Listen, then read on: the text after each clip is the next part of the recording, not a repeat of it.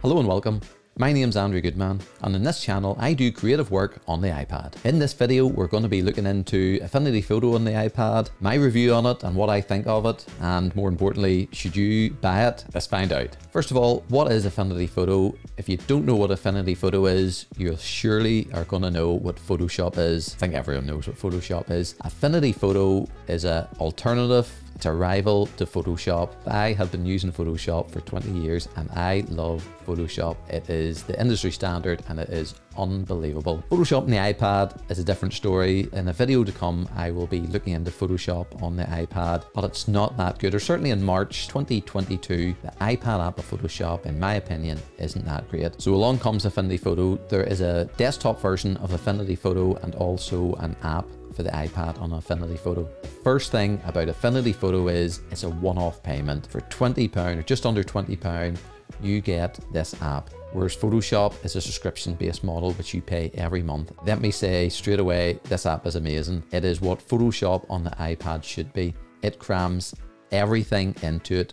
The makers of it have just loaded it full of features and it is amazing. When you open up Affinity Photo, in many ways, it's a bit like Photoshop. In many ways, it's not like Photoshop. At the top, there's different personas, or what Affinity call personas. It takes a wee bit of time to get used to how these work, but once you have it down, it's very simple, and it is you pick it up quite easily once you get into it. There's a photo persona, a selections, liquify, develop, tone mapping and export. The main three ones that I use is the photo, the selections, and the odd time the liquify. And depending on what persona you're in, that then changes the left-hand side navigation. So while there is a little bit of a learning curve on Affinity Photo, stick with it, it's worth it. I went through YouTube tutorials and I got there. But if you're watching this video, it's a good time because starting next week, I'm going to be doing a series of taking you step by step, looking into the tools and looking into how I work with it. And that brings me to the question you're asking and wanting to know the answer to. Is it worthwhile having Affinity Photo? Can you do work on Affinity Photo?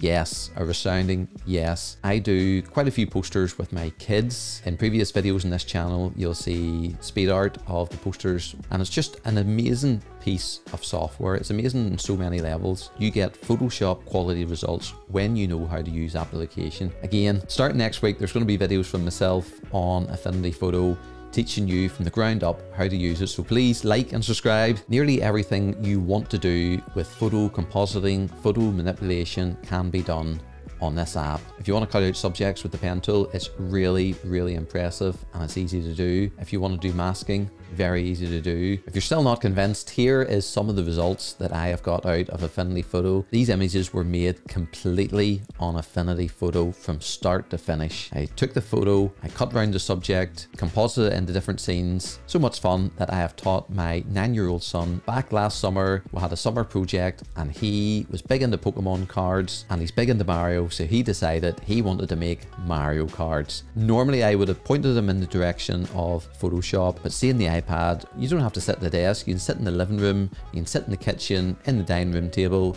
Even on summer holidays, you can lift this iPad and just start to work with it. I think Affinity Photo on the iPad is a brilliant tool to use your kid or kids, just to get them introduced into layers, just to get them introduced into cutting out things and placing things. Here is his cards. There's Mario, all done on Affinity Photo. There's the back of them. Who's this here? Bowser. And of course, Luigi. My 9-year-old was able to get into Affinity Photo with a bit of help and get up and running. So it's even a good tool to introduce kids how to use these kind of things. In my opinion, it's easier than learning Photoshop on the desktop. It's easier on the iPad. One of the other things to note about this app is it brings back fun, or certainly brings back fun to me. I love using Photoshop on the desktop, but there's something about having the Apple Pencil in your hand, something about the ability where you can move, you can edit photos, you can do photo manipulation, compositing from anywhere. This is also how I edit my thumbnails for this YouTube channel. Every single thumbnail so far and in the future will be made using Affinity Photo. And if you're a bit scared or a bit hesitant from moving away from Photoshop, it can also open Photoshop files. Yes, it can open PSD files. It can even export your artwork as PSD files so you can open it up in Photoshop too. So if you're scared of completely ditching Photoshop, don't worry, I've still got Photoshop, but it's a great companion tool to use with Photoshop if you wanted to use it that way. Layers work work pretty much the same way as Photoshop, and it also has adjustment layers just like Photoshop. The adjustment layers on Affinity Photo are so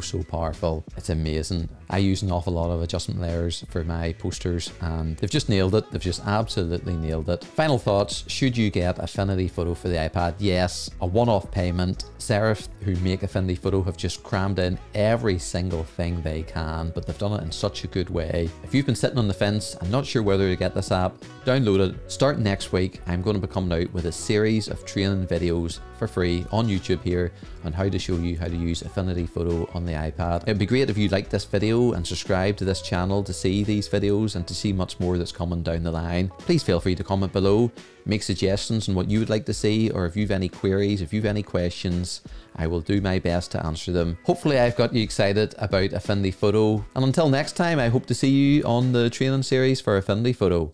Have a good day, and I'll see you in the next video.